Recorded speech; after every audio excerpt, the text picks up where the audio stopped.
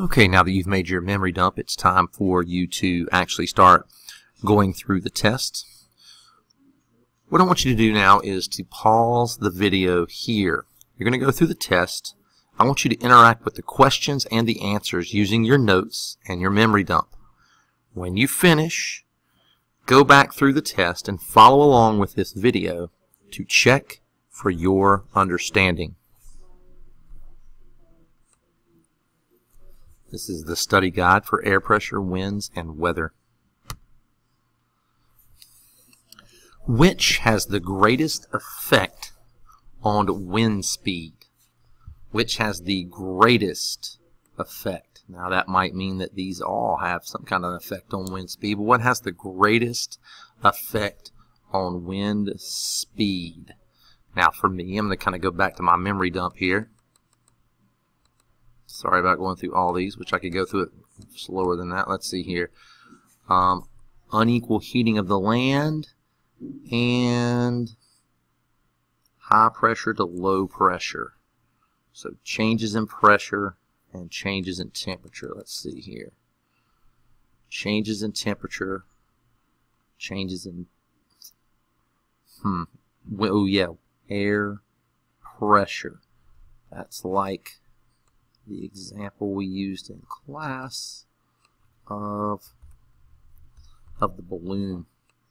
I remember when we blew the balloon up, there was great air pressure, and on the outside was low pressure. And the more I blew the balloon up, the harder the air came out of it when I let it go. Precipitation really doesn't make sense.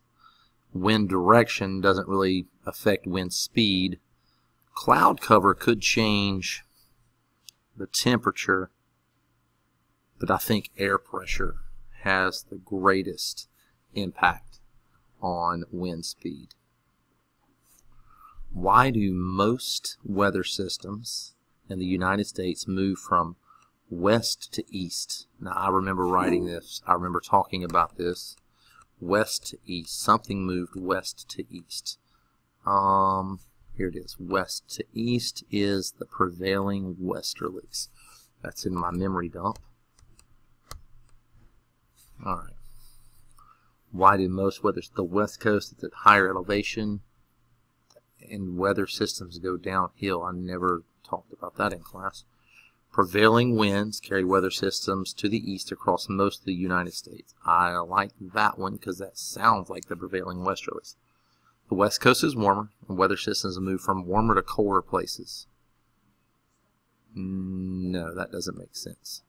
The mountain ranges prevent the movement of weather systems from east to west. Well, I mean, I know there's mountains in Boone, and a lot of times the rain moves right over those mountains. It comes right to our home, so that doesn't make sense.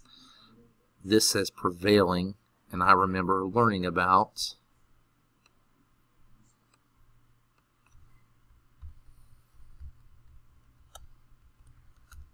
the prevailing westerlies. So I'm thinking that is my best answer. I like that. And I could eliminate those others. Number 3, land heats up faster during the day than the water does. As the beach gets warm during the day, it heats the air above it. The warm air rises and cool air from the ocean is pulled in to replace it. So I'm kind of picturing my water. I've got over here some sand. I remember the heat rising.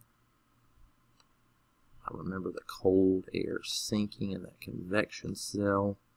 I remember that being a sea breeze. So air flows from the ocean to land. At night, so I need to draw the nighttime picture too. At night,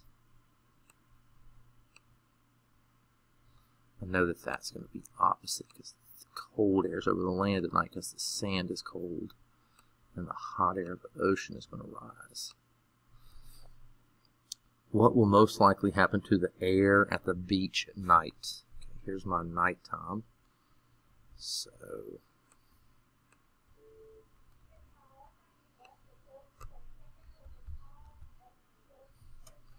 okay, day and night. What will happen to the air? All right, well, I know that the air is not still. The air moves along the coast. No. from the ocean to the land. From the ocean, that's here. And they're asking at night. So that is not the answer. From the land to the ocean. I like that. I'm going to check my memory dump on that just to make sure. Oops. Guess I could put arrows on this, huh? From here to here. We'll change the air direction from here to here. I even made a mistake in my memory dump, but that's okay, because I'm able to go back and figure that out using that. Yeah, I'm fairly confident in that answer. I like D.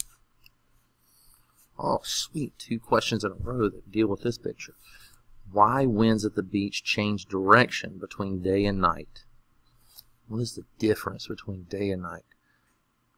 Because the temperatures over the land and the water change. Well, yeah, the land is hot during the day, and the land is cooler at night. I like that answer, but I'm going to read them all. Because warm air over land sinks. Ooh, warm air sinks.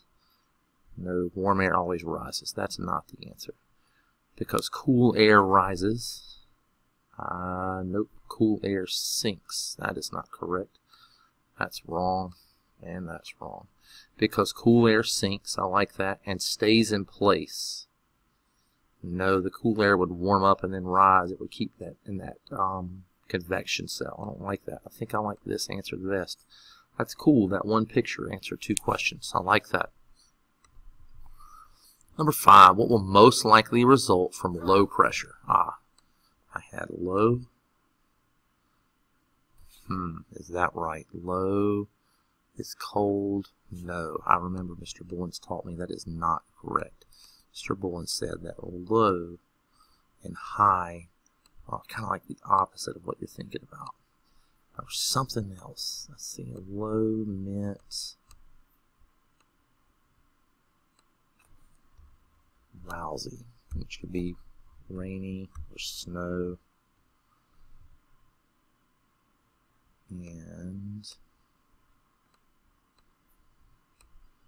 high is different than what you think. It doesn't mean hot. It means cool, clear skies, sunny. Alright, now I go back and I remember low pressure, which is here. Low pressure, warm temperatures, maybe. Cloudy conditions, ooh, lousy. That's better than warm temperatures. So I don't like that. I like this one better. Clear, well, I said clear here, so that's definitely not it. Cool, I said cool here, that's not it. Really, the only way I'm going to have a lousy, rainy, or snowy day is with cloudy conditions. I think this is my best answer. And it is the best answer. Which statement best describes temperature patterns in areas along the equator? I'm going to check my memory dump on that. Here's my equator, and it is hot at the equator. Let's see what they say here. Temperatures vary from hot in the summer to cold in the winter. No, that is us. That's the mid-latitudes. That's us. That's the U.S. So I know that's not the answer. I don't like that. That's not a good answer. Temperatures only are consistently warm all year. Oh, yeah. Cool all year. I know that's not it. I wish it said hot. But B is the best answer. The best answer. 7. Which statement best describes temperature patterns in the mid-latitudes? Man, I love this. I can just keep going back. All right, mid-latitudes, that's me, because there's the mid-latitudes and there's the United States. Let's see, mid-latitudes. Hot in the summer to cold in the winter. That sounds like a winter, because that's us. I was outside the other day and it was not warm. And a few days ago I was outside and it wasn't cool. That doesn't make sense. I like my seasons in the mid-latitudes. Those are the same answers, aren't they? Same exact answers, completely different question. Hopefully I would catch that on a test if it happened that way. How is wind predictable? That's a tough. What best describes why wind is predictable?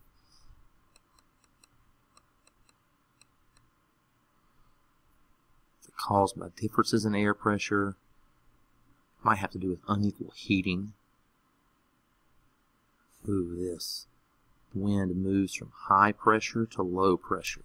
I like that. Let's see if that's one of my answers.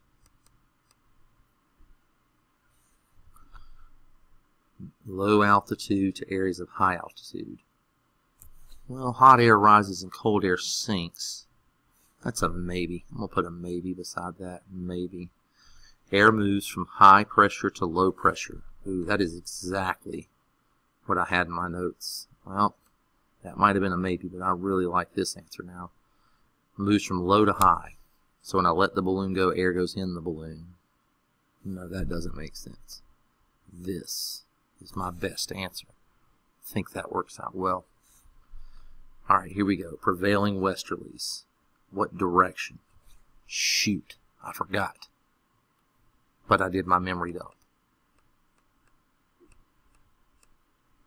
Prevailing westerlies. Oh, look at that. I've already underlined it once, and now I see it again, west to east.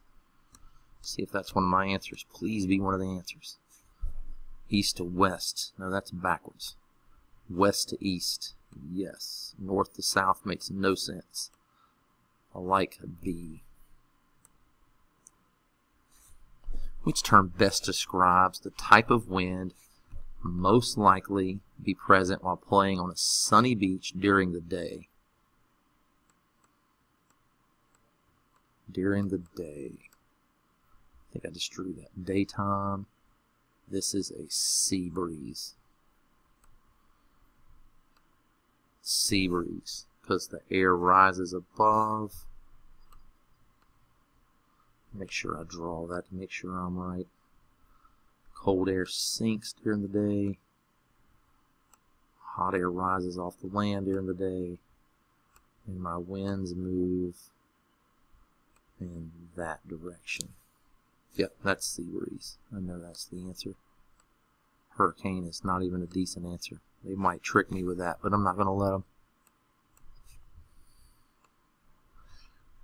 Ooh, I hate these, which is not true, meaning 3 are going to be true about wind speed and direction. Winds are caused by the uneven heating of the Earth's surface. Go back to my winds. Winds. Differences in air pressure. Ooh, unequal heating of the land. Oh, that's a truth, so I can cross that out, because that doesn't make sense. Differences in air pressure. You know what? I've read that like 10 times. We just talked about the balloon. I know that that's not an answer. Changes in humidity. That is not true. Not true. Be careful on those kind of questions. It's really easy to circle one of those true answers. Which kind of weather change will occur with an increase in air pressure?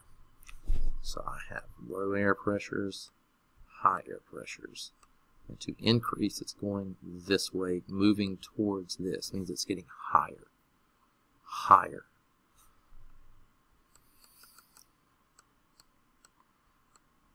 High pressure, happy weather. Happy weather, happy weather, happy weather. Gotta remember that. H and high. H is happy. Warmer and moisture. Well, moisture could be more, and I remember saying it would be cool, so that's not it. Hotter and stormier. That's lousy. That's low pressure. Colder and rainier. Rain is lousy. That's not it. Cooler and drier. I'll take a cool, dry day. That is my answer. And that is how I would use my memory dump in conjunction with my notes in order to go through and annotate the test questions.